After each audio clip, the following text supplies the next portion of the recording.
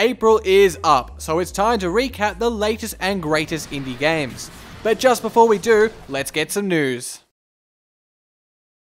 Supergiant Games, the peeps who brought us Bastion and Transistor, have announced their third game, Pyre. Unlike their other games, Pyre will give you control of multiple characters. It'll be coming to PS4 and PC sometime next year. At PAX East, a new demo revealed that Cuphead will have a shop run by a pirate pig and an easy mode. It wasn't shown in the demo, but there will also now be platforming levels in between the boss battles. 2014 Game Jam creation The Lion's Song will be getting a full 4-episode release, with the first installment to hit in the next couple of months. The game is a story-driven adventure that focuses on the internal struggles of artists and scientists in the early 20th century Austria. A new GDC demo of Return to the Obra Dinn has given us our first glimpse of the gameplay since its announcement in 2014. The game, which is Lucas Pope's follow-up to Papers, Please, has players solve the case of a missing ship via replays of its crew's final moments.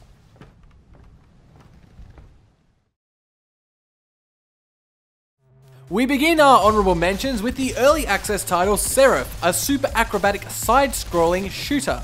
The core of the game is solid, with room to grow over the next 6 months before full release. Halcyon 6 is another early access game, and a Kickstarter graduate too. It's a little bit XCOM and a little bit FTL, with great art that's very playable as is. Among Thorns is a cyberpunk point-and-click adventure featuring the fabulous pixel art of its creator Matt Frith. It's brilliant and rather short, so there's no reason not to check it out. Kim is an early access game based on the Rudyard Kipling novel of the same name. The presentation, consisting of its art and sound, gives a great sense of Kim's Indian world. We'll be watching this one closely.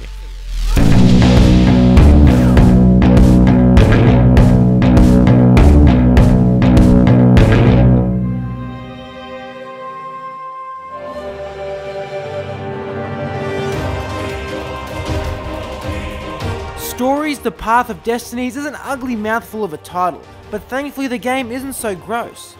Stories is basically the love child of a choose-your-own-adventure book and an action RPG. A branching narrative leads to 24 different endings, but only one of them does foxy anti-hero Reynardo survive.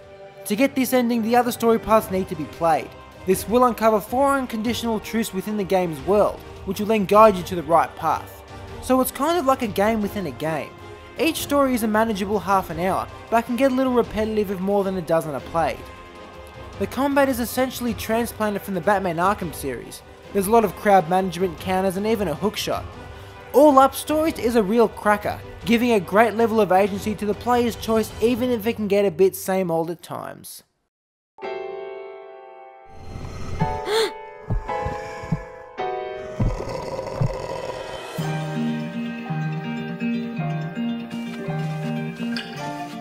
Drinkbox Studios, creators of Guacamelee, returned with their new game Severed. The PS Vita title continues the glorious aesthetic from Guacamelee, but differs in its gameplay. The touch-based combat consists of swiping enemies, not too dissimilar to how Fruit is sliced in Fruit Ninja. The swiping isn't a blind spam fest, it's more methodical, needing dissection of the enemy's patterns to be effective. As in Guacamelee, backtracking is a huge part of the game, albeit the narrow corridors and first-person perspective of Severed make discovery a more suspenseful experience. The title comes from the protagonist Sasha, who we find with only one arm at the game's start. Following her into the surreal and haunting Aztec underworld uncovers a dark tale about dealing with trauma. Severed looks beautiful, and it's the only game that makes us wish we owned a Vita. In a clear voice for the machine. Give us all the information about your collaborators and the details of your next target. 1979 Revolution Black Friday tackles the Iranian Revolution within the constraints of 2 hours. Given this, it does a noble job. The story follows Reza, an apolitical photojournalist embroiled in the revolution. He, along with the rest of the cast, are made convincing by superb voice acting and fairly solid writing. The scenes are to the point and the cuts between them are quick, which keeps the action rolling. From the very start you can feel the pace of the game and the revolution.